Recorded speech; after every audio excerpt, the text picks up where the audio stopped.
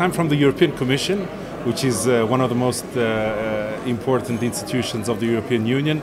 I'm working in DG Education and Culture, and specifically in the unit responsible for vocational education and training and adult learning. Switzerland has one of the best vocational education training systems in the world. You have achieved something that we are trying to achieve at the European level with other countries. I mean, we have countries that have very sophisticated vocational education training systems in Europe as well: Germany, Austria, Denmark, Finland.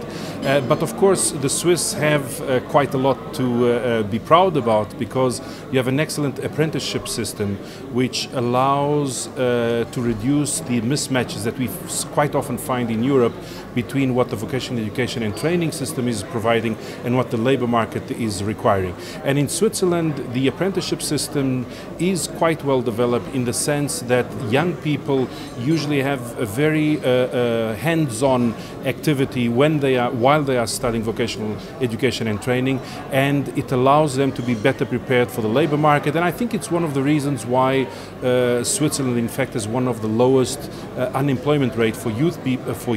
It's difficult to, for example, come to Switzerland, see what are your best elements, and simply replicate this to other countries. It's not possible to do, because the Swiss system exists because of institutional arrangements between the social partners, the role that the social partners themselves think they can have in the economy, and their responsibility of helping the education system provide the right skills.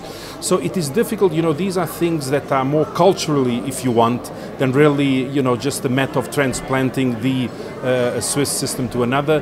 What we have to do is to try to understand what are the best practices that are in place, and then expose them to the other member states, and for each one to see of what is being highlighted as the best practices, how they can somehow learn from this and try to adapt it to their national reality. Well, I was very impressed, first of all, the amount of young people that I saw all over the place. I think it's really remarkable, and the enthusiasm of the people that were competing. I think it's very important. But skills competitions, I would say, are important for two reasons.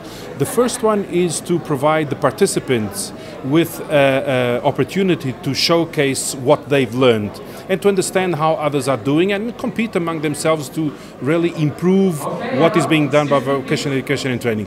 The other important element is attracting more people, and this is an excellent showcase. I mean, the hundreds of young people, or maybe even thousands, that were looking at how these things happen, exposing them to various opportunities that the vocational education and training system can give. And I think in the end it increases the social perception that people have, both parents and even students, of what they can gain by engaging in vocational education and training.